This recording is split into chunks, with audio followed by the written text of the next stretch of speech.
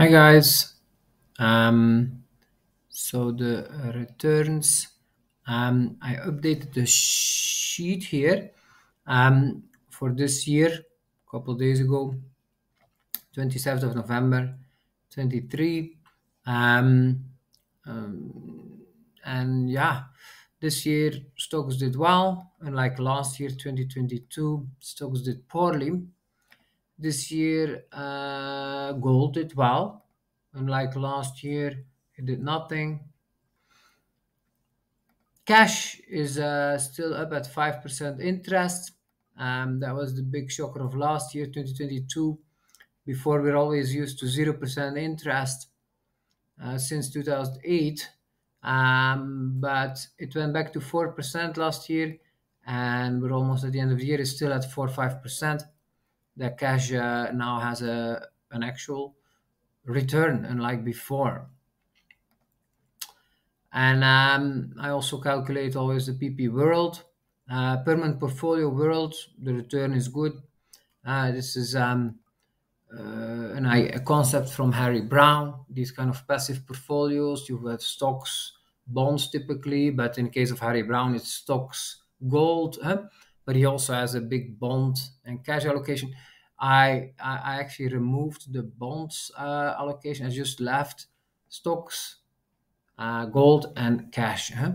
I think that makes more sense. I think bonds, I've made the case years ago, should be cut out because it's likely going to be a very bad investment. And 25% cash fiat is enough. You need hard assets for the most part, and therefore 50% stocks and 25% gold makes lots of sense to me. This portfolio has a 12% return in 23. Unlike last year, which was a very bad year, it has a loss on 8%. Even though there were no bonds in it, it still had a loss of 8% because of the stocks that went down quite a lot, and gold did not really make up for that loss. But the cash reduced the losses. So the 25% cash does make sense, I think, for a passive portfolio. But I'm not doing that because as an active investor, you can make more money than just with passive investing. If you buy things that are undervalued, sell things that are overvalued, you will make likely more than a passive portfolio that always invested for 50% in stocks and 25% in gold.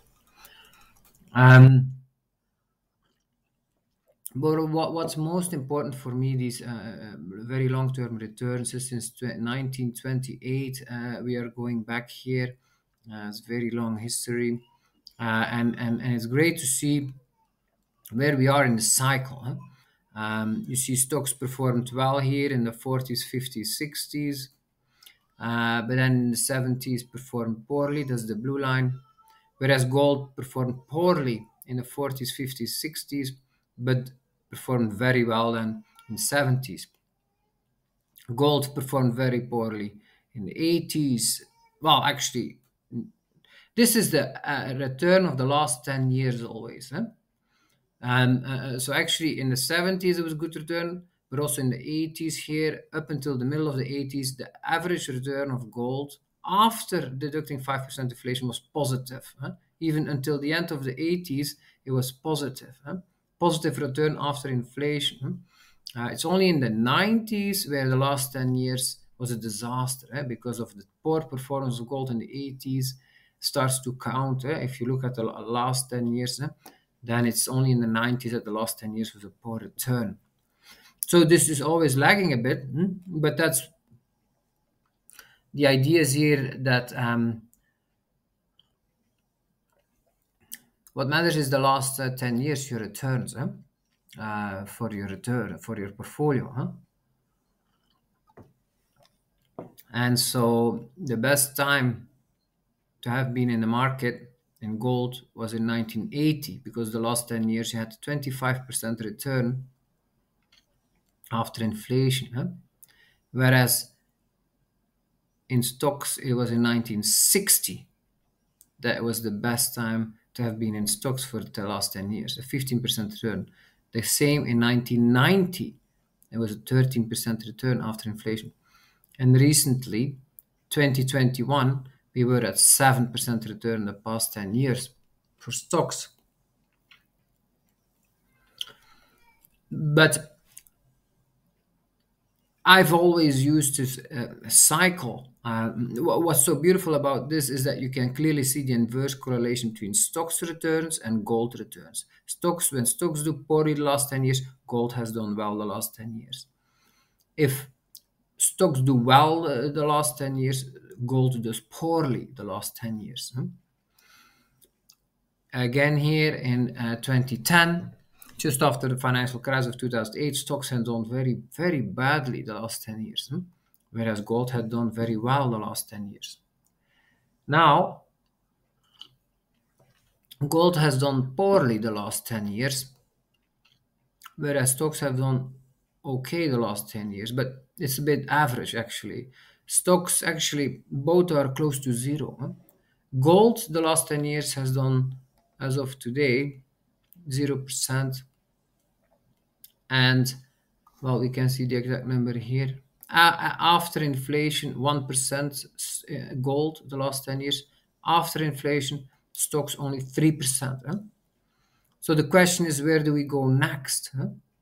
And for that, I think the pattern is quite clear. I mean, nothing is certain, but if you look at the probability, stocks did well here, poorly here, well here, poorly here, well here, but not very well. It should go higher, right? If the cycle continues, it should go higher. Stocks should do considerably better over the next 5 years, 10 years. And gold, well, did poorly, well, did very good, poorly, very good, poorly, though not that poorly, huh? Actually, it's at zero. Didn't do very poorly, actually. It still kept up with inflation as of today. But it can get a lot worse. If you look at this period and this period, you can lose 10% per year here after inflation. Huh? In 1990s, in 2000s, in the 40s, 50s, and 60s, all of them were -5, -10%. And we're at 0%. We hit -5%, but we're back at zero. So gold did relatively well the past 10, not that it's just neutral the last 10 years, but it can get a lot worse. So from this pattern, it looks like actually this place to be is still stocks and not gold, and therefore also not commodities. Gold and commodities are very correlated. And that's also my bias in my portfolio still today.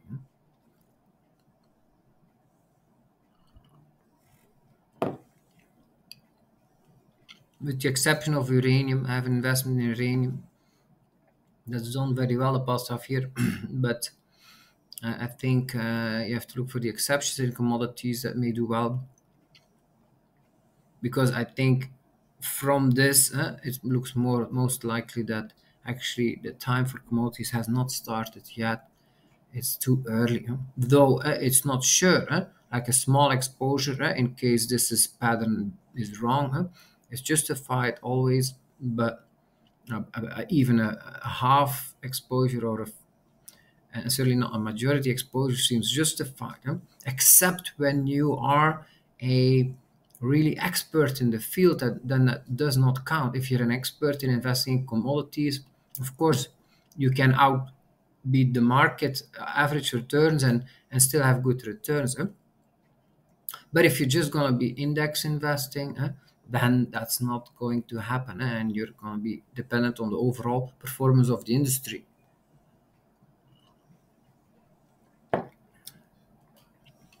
So yeah, that was it. Not so much else to report here. Thanks so much for watching. Wishing you a good day.